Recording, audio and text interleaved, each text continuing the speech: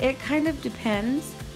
Sometimes I really love it and I get in the zone, and it's like my own therapy where I'm just excited to be out there and my head's clearing and my body feels good. Mm-hmm. And sometimes I just don't even want to think about getting on the bike. For the most part, I love it though.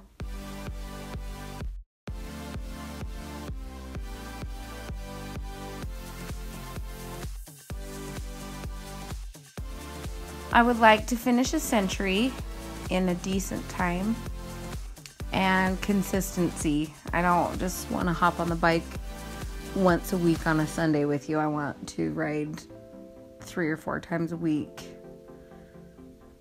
more consistently, even if it's only a half hour or 45-minute ride.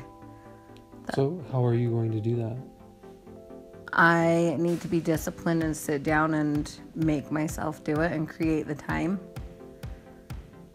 And it might, if I have to schedule it and look, it might be a trainer ride, and that's okay because I don't mind the trainer. But it's slowing down to take a minute to look at the schedule and what we have going on to make it happen.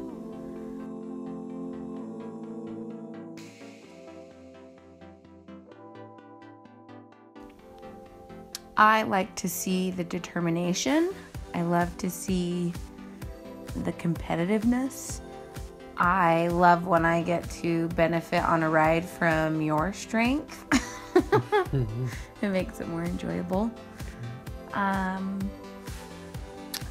It's just neat to be part of an experience to see you succeed and progress.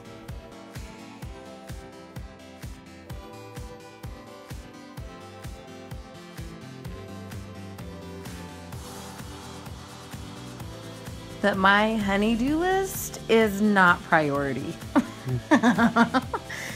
So that's really it. It's just, it is time consuming and it is a time commitment that you both have to be like on the same page with, or it doesn't work out. So not that I hate it, but that I have to be okay that that takes second place sometimes to your training.